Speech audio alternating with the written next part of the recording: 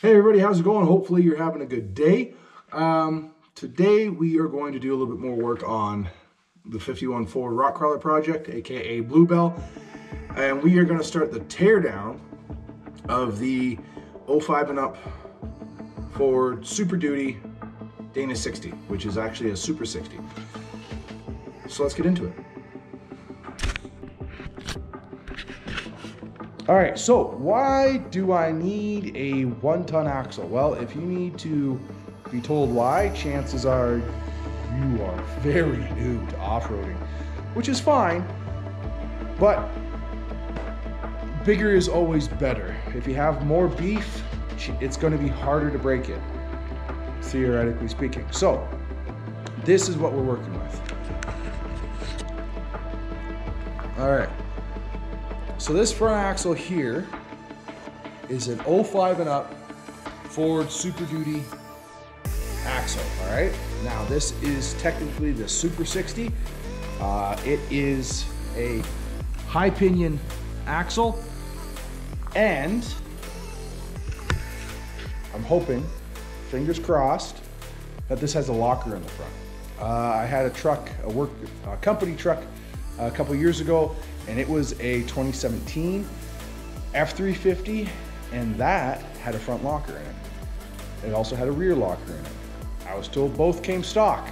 So seeing as how this axle was used from 05 to current, I'm really hoping that there's a front locker in this, because if there is, I'm going to try to keep it.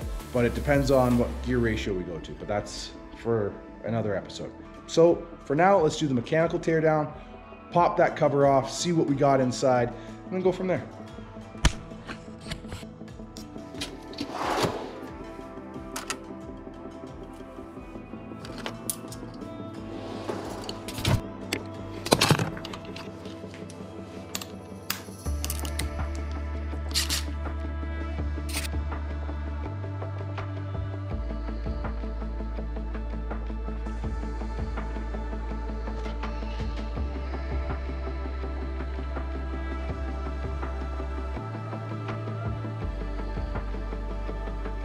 All right, so what I did was I put the bolts into just a magnetic tray from Crappy Tire so I don't lose them. I'm gonna take this tag off and keep it with the bolts.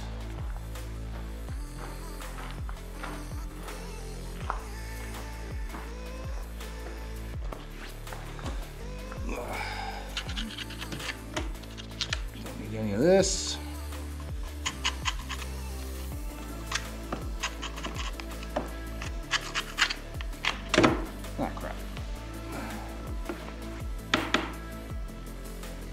All right, that's that, and we'll decode the, I'll show you how to decode this in a bit. But for now, let's get in there.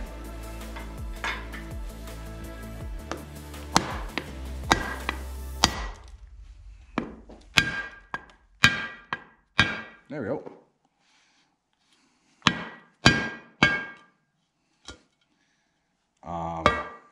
Excuse me? You should be gushing.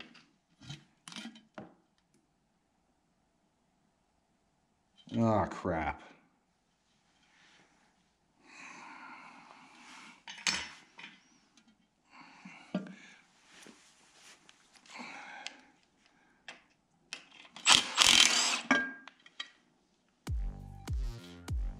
Okay. So, I'm a little concerned. You can see that this is covered in fine filings, which is, honestly, it's not that bad. But what's concerning is the fact that there's next to no oil coming out of this thing. I'm gonna grab a rag. There's no need to panic, Chris. No need to panic.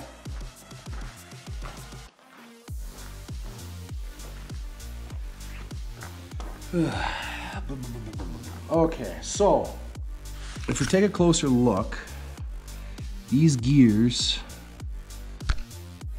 actually look pretty good. There's no big filings or chips that I can see down in here. It's not milky, which is good. And I'm not feeling any filings down it. Okay, yeah, no. It's just the edge of the tooth that I felt. There's no major file chunks down in there, which is good. To try and troubleshoot this, the axle seal, which is this guy right here, is not where it belongs. All right, it should be like this one in there, but even that one's wore out. So I'm hoping that it's just, that's where the oil went. All right, and then this got pulled before the axle, or before anything grenaded. So I'm gonna keep going. Actually, you know what? Let's check the,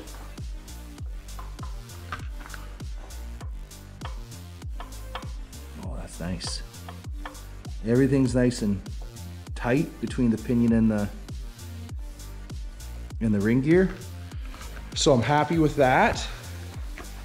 And my one thing that I was hoping would be in there, which is not, as you guys could tell, this is an open carrier.